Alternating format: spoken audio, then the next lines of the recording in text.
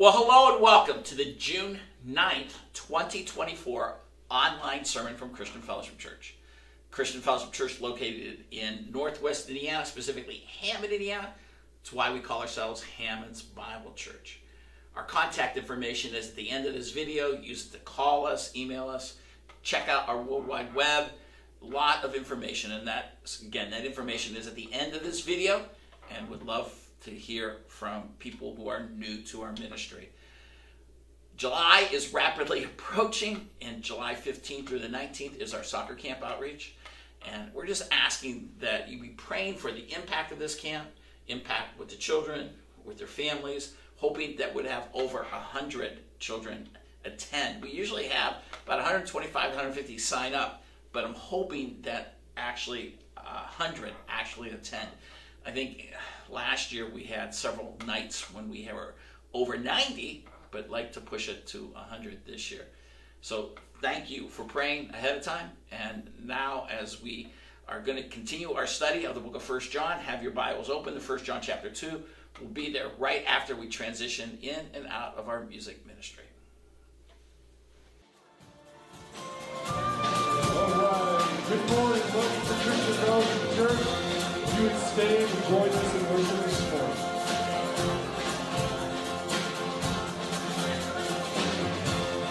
Every mountain that is high, He is higher. Every burden that is great, He is greater. Every valley that is deep, He is deeper still. Oh, He can know. Our promise is Jesus, our answer is Jesus, Lord.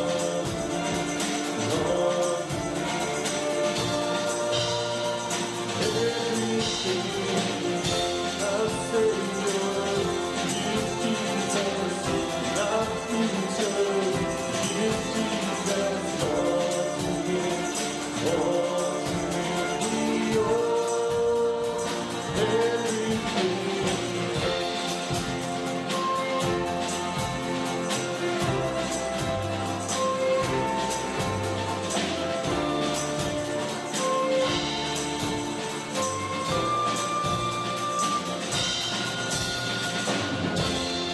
There's fear that flows in His He is closer. Every time that comes on shore, He is stronger. Every battle that we face, He has conquered all. Lord,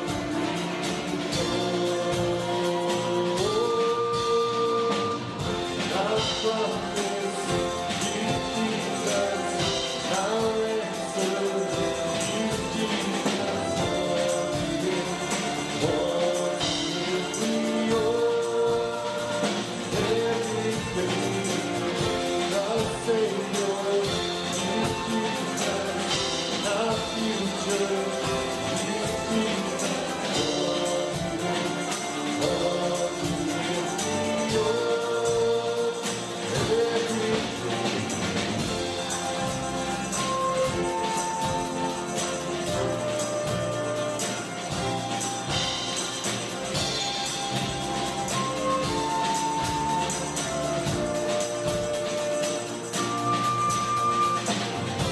We know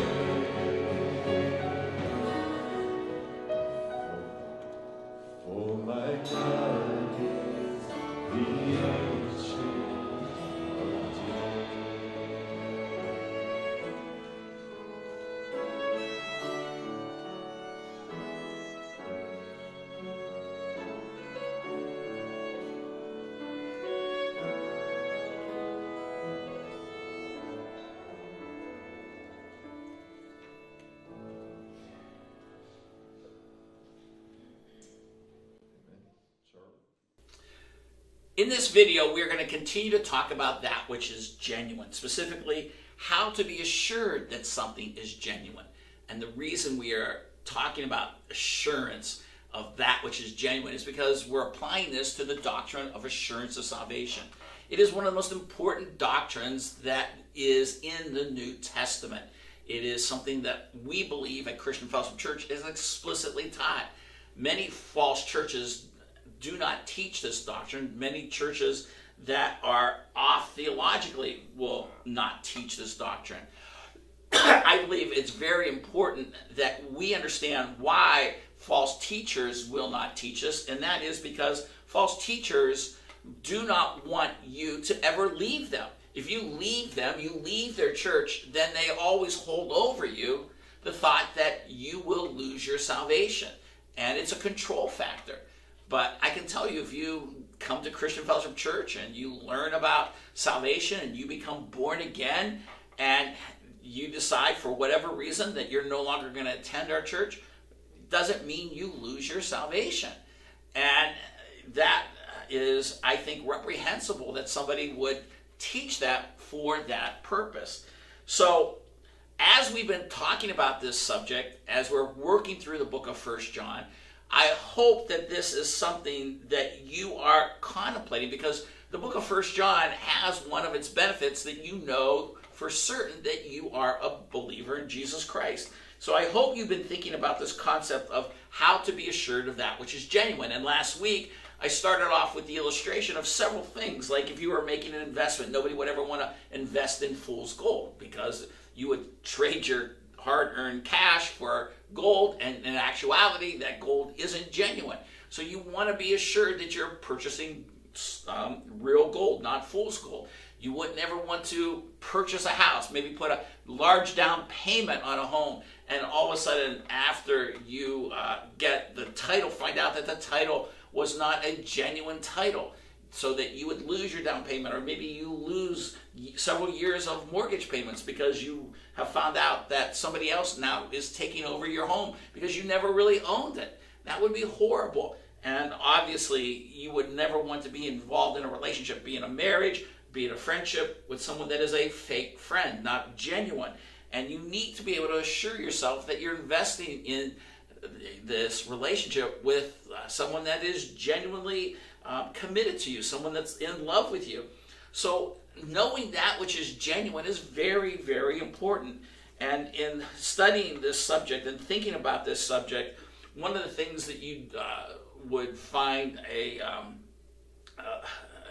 big mistake is that if you threw away that which is genuine, or you sold that which is genuine for almost nothing, or you gave it away. So I was starting to think about, where people go and they do garage sales, they do estate sales, and they find these deals. And we all love to go to a garage sale. We all love to find something that, somebody is selling for a very inexpensive amount, sometimes $1, sometimes $5, $10, and that it could mean a lot to us. Like, I know when my wife holds garage sales, she'll sell like an old lawnmower, and someone said, I can take that. I'll take it for $20 and I'll get it going and I'll get it working. I'll make it efficient.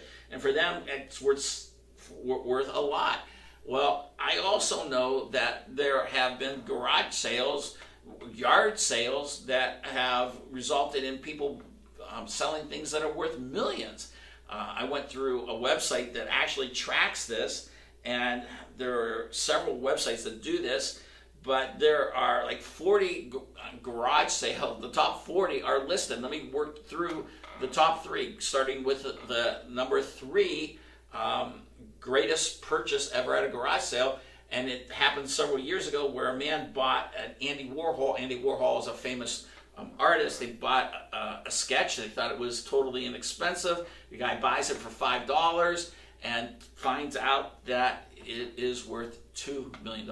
We all love that. And then there was in California a yard sale where a person bought a bowl for $3. Well, wait, maybe it might not be California, it might have been England, so I might be off on that one. But he bought this bowl for $3. Comes to find out, it was from China, and it was from the very famous Northern Song Dynasty. This bowl was worth $2.2 million he sold it for.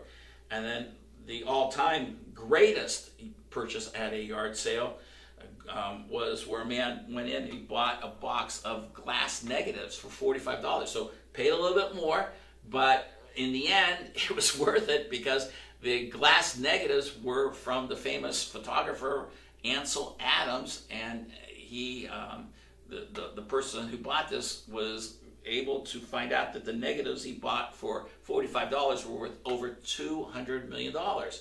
Now, we would all love to find something like that where it was worth a lot, and part of my dilemma is when you find something like that, do you have the obligation to go back and tell, morally at least, hey, do you know what you really sold me here? You know, you sold it for $5 and it's worth $2 million. I know for myself that I feel bad for people who do this, and I know when I was younger, we had a tough time financially. My mother was having a garage sale, and during the garage sale, some lady finally came to my mother and said, do you know what you're selling here? My mother had these depression glass, this depression glass set that she had got from my grandmother, and my mother was selling it for pennies on the dollar, and it was worth several $100s. And obviously once the lady had the honesty to say, do you know what you're selling here? My mother changed direction on how she was selling it. But you can understand, you know, where someone says, wow, this is a great purchase. Well, what about the people that are selling it and how it impacts them? I know my own wife had gone to an estate sale and she was going to buy a purse. It was a really great purse, but in examining it, Becky found out, my wife found out that there was about $600-700 in this purse. And she graciously went to the sellers and said, do you know what you're selling here? This is, you know, cash. And they would never have known. And they were so thankful for Becky coming forward and telling them. Now, the reason I'm talking about this, you say, there's some great devastation if you were struggling for money and you sold something even though it was worth $10,000. The reason I'm talking about this is because when we're dealing with assurance of salvation, if you don't think you're saved, you're going to give away your life. You're going to give away the opportunity that you have to live as a faithful believer. And it's critical that we remember our salvation is priceless. You can't put a price on it. Last week I shared Mark 8:36, and it says, what does it benefit a person to gain the whole world and forfeit his soul?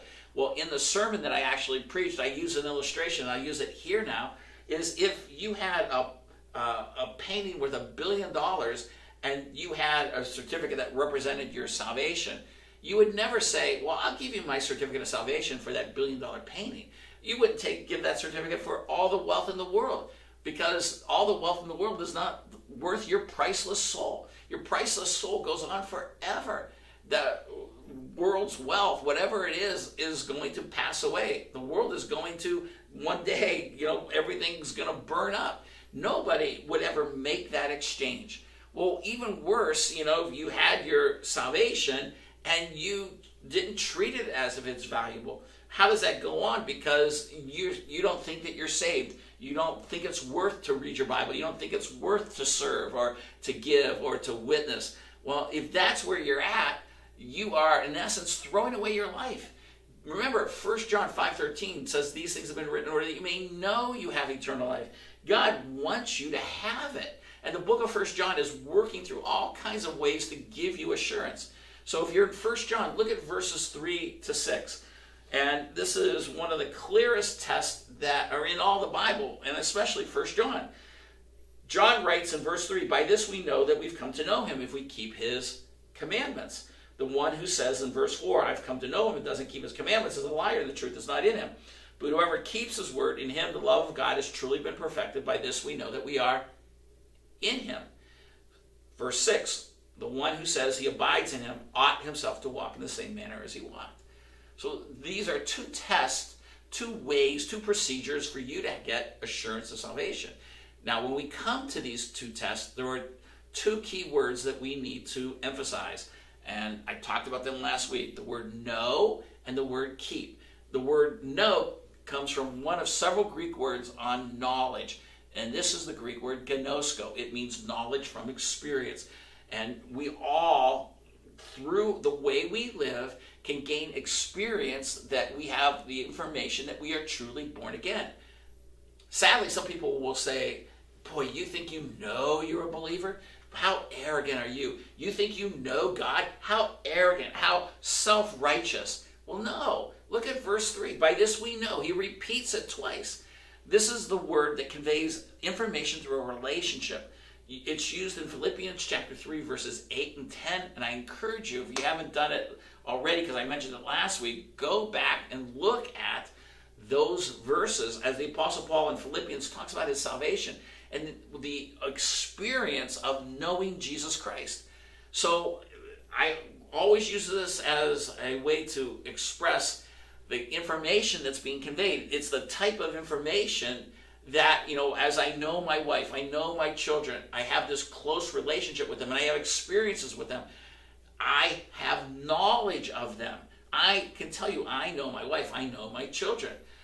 In comparison, I know that President Biden is the president of the United States, but I don't have a relationship with him. I can tell you facts about him, being a U.S. senator, that his wife's a doctor and things like that. But from the perspective of intimacy and knowledge, I don't have that with him.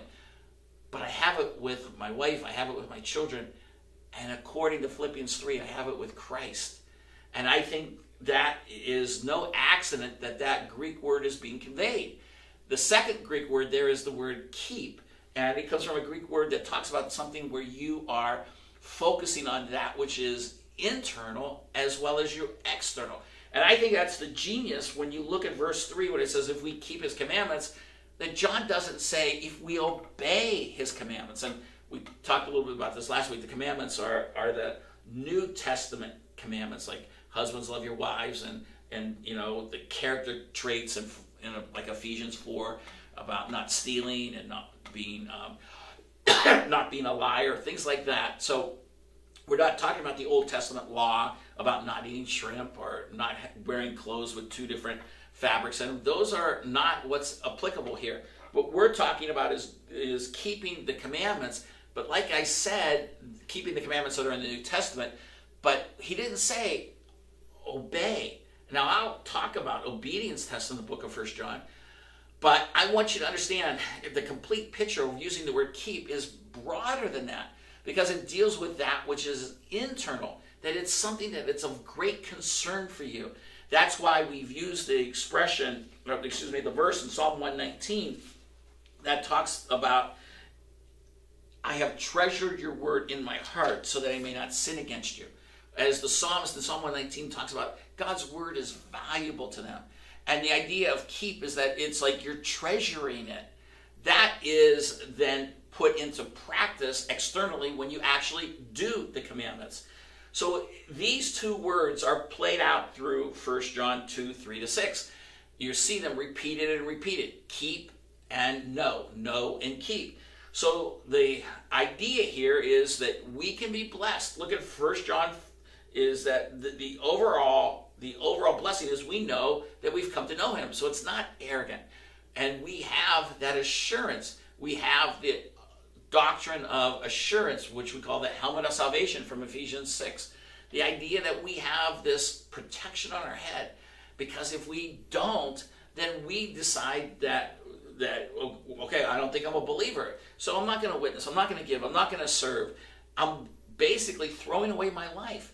Throwing away a life that if I'm not living the Christian life, then I'm not going to be getting the reward that 1 Corinthians 3 talks about. And I can't emphasize enough how important it is that believers live for reward, because God has emphasized it over and over and over. It's like, look, if it's like when a company says, hey,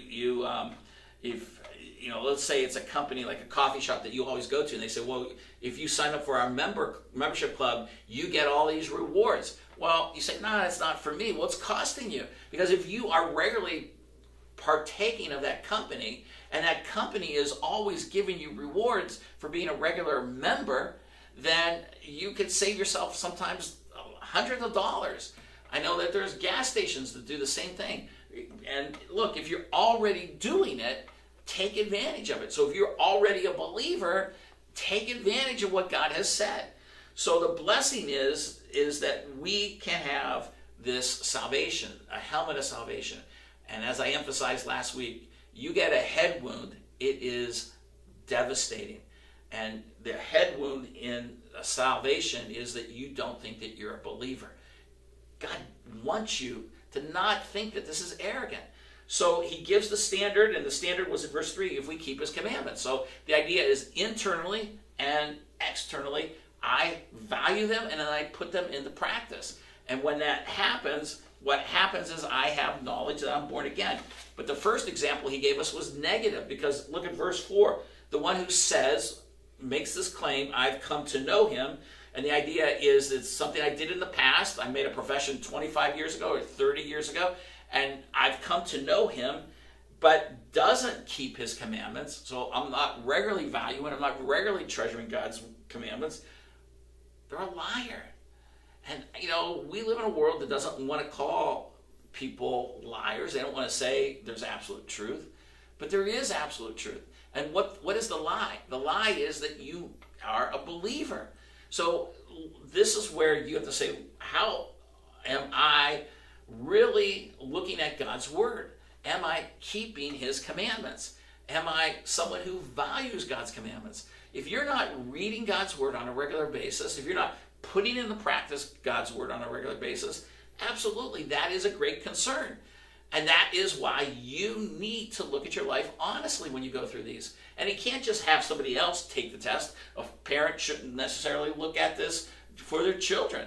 And a spouse shouldn't necessarily look at this for someone else. Shouldn't look at their spouse that way. Ultimately, every individual has to make their honest assessment, because where is this ultimately starting? It starts in the heart. Do you treasure God's commandments?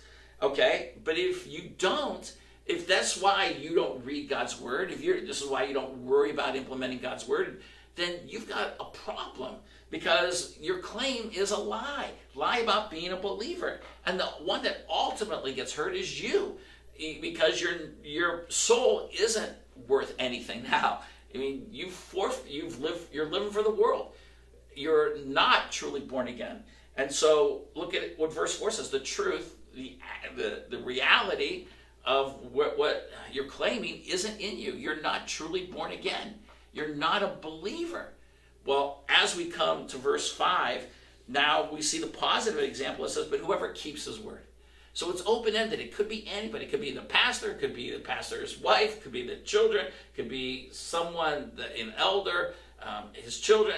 This is not just for the elite that some people perceive that's in a church. And I'm not saying anyone that in a church is elite or anything like that. But I'm just saying, listen, this is open for anybody. So you don't look just like, John MacArthur and his family get to know whether they're born again. Or, this pastor or that pastor. Or this individual, this author, this professor. No, this is open for anybody, whoever. So if you're somebody that regularly keeps God's word, another way for talking about the Bible, then you are somebody that the love of God has been perfected. And now the love could be love towards God or God's love towards us. I believe it's God's love for us, because I think he's the one who initiates salvation. And what he's talking about is the idea of, I believe, God's work in us being completed, being perfected. So when you place your faith in Jesus Christ and you place your faith in the gospel, and remember the gospel deals with man's sin, Jesus is God and man who died to pay the penalty for sin, rose again to prove the payment was received by God the Father, and fifth, by faith alone we appropriate it to our lives. As God is working in us, his work is complete. And when it's complete, we're born again, we become children of God, God's seed is in us. All these expressions that are used in the New Testament that, we wish that we could take an x-ray and we could say, oh my goodness, I see the seal of salvation. I see completely healed, x-ray that indicates that their soul is perfect. I don't know if any of you ever had like a chest x-ray or dealt with someone that was going through maybe some cancer treatment or something, and they take an x-ray. And I can remember I sat with someone who was dealing with a lot of cancer, and they took an x-ray, and boom, the x-ray was filled with what the doctor said are the cancer. You can see it everywhere. Well, wouldn't it be great, if you could look at your x-ray and see your soul, and you say, oh my goodness, prior to being saved, I had sin all through my soul. Now I have a new soul. That's why I'm a saint. I'm holy. I have a spiritual x-ray and it's completely clean. Well, that is what we're saying. The clean soul wants to honor God's word, wants to keep God's word. And the love of God has been perfected. Now, I said that ultimately the person that is looking at this as a test should not be able to necessarily always tell where another person is, but because the ultimate standard is what someone internally wants. But there is a reality that I could say to somebody, listen, I just don't see the attitude in you. And if somebody tells you that, they're hopefully being honest and they're being very caring, so that, yeah, it should be a red flag. So, but the positive here is that if you are keeping his word, God's love has truly been perfected in you. And that's what we want. We want you to have the helmet of salvation. God wants you to know that you're saved. So there you go. That was the very first test. I call it the keeping of God's commands test. And again, not just talking about obedience, because this is more than obedience. Well, John isn't finished yet. He has a second test. And he talks about the fact that we have to walk like Jesus. Because look what he says at the end of verse 5. He says, by this we know that we are in him. In him, I believe that's in Jesus, and that we have a relationship with him. By this we know, again, the concept of gnosko, the idea of the fact that we have the ongoing present awareness that we have a relationship with him. So, if you said, do you have a relationship with President Biden? I can honestly tell you no. But if I went around and I said, you know what, I know President Biden, I know the president, and you'd say, well, how do you know him? Well, can you call him up? Can you go visit him? The answer would be no. Well, the reality of it is I don't have that kind of knowledge, right, with the president. But I know that I have a relationship with Jesus. And here is the second type of test. It's called the walking like Jesus. And this is because he is my Lord, he's my Savior, and he is influencing me. So the one who says that, he says, by this we know that we are in him, that we have this relationship. The one who says he abides in him ought to walk in the same manner as he walked. And the idea is emphasizing a person's walk. Now, there's secular songs like Walk This Way, and there's secular information, like you can tell a lot of person about how they live, how they walk. We use that expression. We're going to do a little review on this in a second. But the idea of walk is the pattern of your life. And when you have a claim that you're a believer, you should walk like Jesus. And several years ago, these bracelets made a big deal in the Christian world. The WW, bracelets, what would Jesus do? WWJD bracelets. And the concept was all around. And it is a fair concept. What would Jesus do in a situation? Because when you read the New Testament Bible, it's influencing you to think like Jesus, because the New Testament word is the word of Christ. And as Colossians says, let it dwell richly in you. So this is a way of knowing that your claim is genuine. And so the blessing that is that you know that you are in Christ, that you have a relationship with him. And so the idea is you ought to walk in the same manner. The one who makes the claim of abiding in him. And the word abiding is a New Testament word that is very important to understand. It's like the realm in which you live. And, we live in Chicago area. And so when it's wintertime, we have the weather influences, whether it's cold weather, snow weather, sleet weather, it influences us. And then, the idea of whether we're dealing with allergy season, which I sometimes still deal with in this area, the idea is the realm in which we live, and then the type of politics, the type of rules and regulations that we live in. We live sometimes struggling. Sometimes we don't like all the rules that government puts in us. But when I recently had the opportunity to go and visit Cairo, Egypt, I was really taken back on the street rules, that there were no lanes that were specifically laid out. There were no street lights. It was just first come, first serve, or push yourself through it. It would have been very difficult for me to actually be driving a vehicle in Egypt under that kind of arena, because I live in a world, as much as I sometimes don't like all the government laws that come down, I love the fact that there are street lights, that people obey them, people see stop signs and they stop. Now, obviously, there are times people get ticketed and stuff like that, but just take that as an example. Where I abide, it influences the way I drive, it influences the way I shop, it influences the way I dress. All of that comes into play.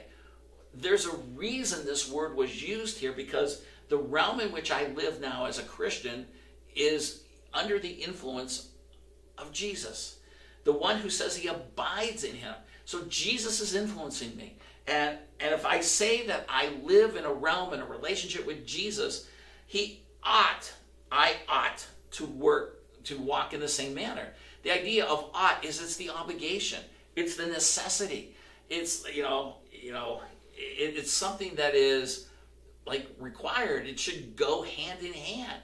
So if someone says, I'm a believer, but they could care less about God's commandments, no, you ought to walk in the same manner. You ought to have that mentally, at least, what would Jesus do bracelet. You ought to be thinking about how you're living your life. So the person that says, I love Jesus, I'm a believer, but they're not reading God's word, they're not putting God's word into practice, and then they're not living like Jesus, that's a problem, people. And you say, well, what are you talking about, walk? Well, turn your Bibles to Ephesians chapter 4. And Ephesians chapter 4 is a book that really emphasizes not only the position of every believer, but the practice of every believer. And when you come to the book of Ephesians and you come to chapter 4, there is this ongoing influence that we recognize the importance of how we walk, how we live.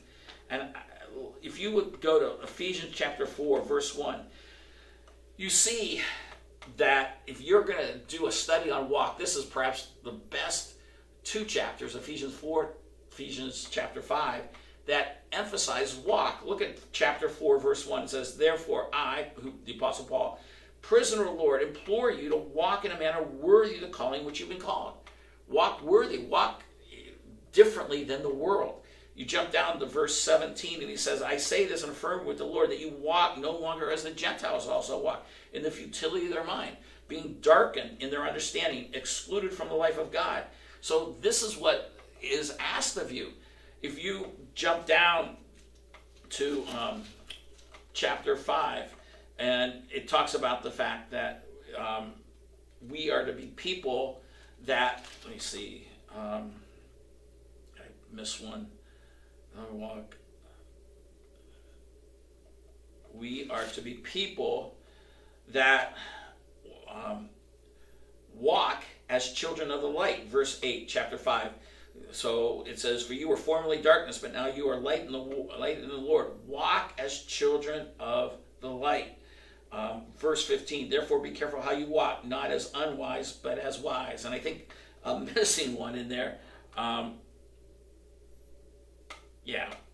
The idea is that we are people who live differently. So you study chapters 4 and 5, and you recognize that how we live our lives does matter.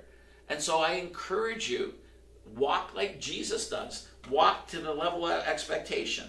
And a person who says, well, I'm not always perfect, right? We've already been told in 1 John chapter 1, if you turn back to 1 John chapter 1, verse 9, if we mess up, we confess our sins. But this idea of living like Jesus is not too much to implore upon you, to put upon you. This isn't required to earn salvation. But for the person that's been born again, the person who has God's seed in them, the person who has God's Spirit in them, the person who you take that spiritual x-ray, if you could, that now has a new soul, is somebody that wants to live like Jesus and doesn't want to live in the impurity of the Gentile way, the unsaved way. So what God wants you to do, remember, he's writing this so that you know you have eternal life. And the idea is that once you know it, you're going to live differently. God wants you to know. So look at verse 6, 1 John 2, verse 6. The one who says he abides in him ought himself to walk in the same manner as he walked. The idea is that we walk just like Jesus walked. This is how we're to live our lives. Well, what happens if I don't? Well, it's again, you have that which is priceless, and you're not taking full advantage of it. You're not living the way you should. You're not living, taking advantage of all the opportunities to be rewarded in your life. You're not impacting people the way you should be. Because remember, people watch your lives. Children watch your lives. Your neighbors watch your lives. Your co-workers watch your lives. Your extended family. Everyone's always watching. And that shouldn't be something that's bad. Because if you mess up, you could say, look, forgive me. That's not how the world operates. When people mess up and they go to one another and they say, listen, forgive me, I think I've sinned, that makes a great impact upon people. I got to just tell you, having assurance of salvation is so critical. And so these two tests of keeping God's commandments and walking like Jesus are going to help you. You have something more important than a priceless piece of work that you could buy at a garage sale for $5. You have something that, even if you spent millions of dollars, that is more important than that. You have a born-again soul, and live accordingly. Live differently. If you are God's, your soul is secure. And if you're living as a believer, you're assured that your salvation is genuine. You're not dealing with something that is worthless when you're talking about your soul. What does it profit a man if he gains the whole world and forfeits his soul? Nobody would ever make the exchange of a priceless painting on earth for their priceless soul, because even their priceless soul is more valuable than a priceless piece of art, because your soul goes on forever. This world is passing away and also its lust. This world is going to be burned up. The priceless artwork is going to be burned up. But what happens if you're not passing these tests? Well, get saved. Come to faith. Repent. Go in a new direction. Cry out to God. I need to know that I'm so saved. I pray, God, that you will hear my cry. Whoever calls upon the name of the Lord will be saved. Remember, we've talked about this with the ABCs of salvation. Admit your sin, or believe upon the Lord Jesus Christ. He's God and man who died on the cross and rose again. But call upon his name, because whoever calls upon his name will not be disappointed. God wants you to have knowledge. And so assurance is important. Work through this book, because remember, 1 John is a book about giving assurance. See me. I remember I did my dissertation on this, and I've got a catechism, a questionnaire basically, that can help you if you're doubting your salvation. But then if you don't get assurance through all of that, get saved, because you only have one life. And as I emphasized last week, you only have one shot at it. There is no second chance. There is no purgatory. Believe today. Believe, because your soul is priceless. Know that it's genuinely born again. Amen.